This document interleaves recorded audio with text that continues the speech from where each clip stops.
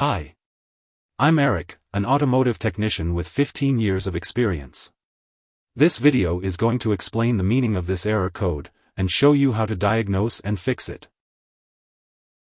The OBD-II fault code P082E means that the gear lever Y position circuit is sending a low signal to the Powertrain Control Module, PCM, indicating a problem with the gear lever position sensor. When you encounter this OBD error, the vehicle typically exhibits the following symptoms: 1. Difficulty shifting gears. 2. Check engine light illuminated. 3. Transmission not shifting correctly. Now we talk about possible causes, and how to diagnose and fix. Wiring issue. Check the wiring connected to the gear lever position sensor for any fraying, corrosion, or damage. Use a multimeter to test for continuity and resistance in the circuit. Repair or replace any damaged wiring.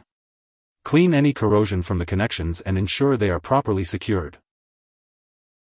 Shift lever assembly failure. Inspect the shift lever assembly for any physical damage or wear. Ensure that it is properly connected to the gear lever position sensor. Replace the shift lever assembly if it is damaged or worn. Ensure proper installation and connection to the gear lever position sensor. Powertrain Control Module, PCM, failure. Use an OBD-II scanner to check for other related codes and perform a thorough diagnostic of the PCM. Ensure that the PCM is receiving the correct signal from the gear lever position sensor. If the PCM is determined to be faulty, it may need to be replaced or reprogrammed by a qualified technician.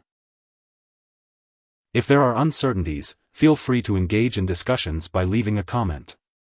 Alternatively, when facing difficulties, it is advisable to seek assistance from a professional auto repair shop and technicians. It is not recommended to handle it independently, especially when uncertain. Thanks for watching.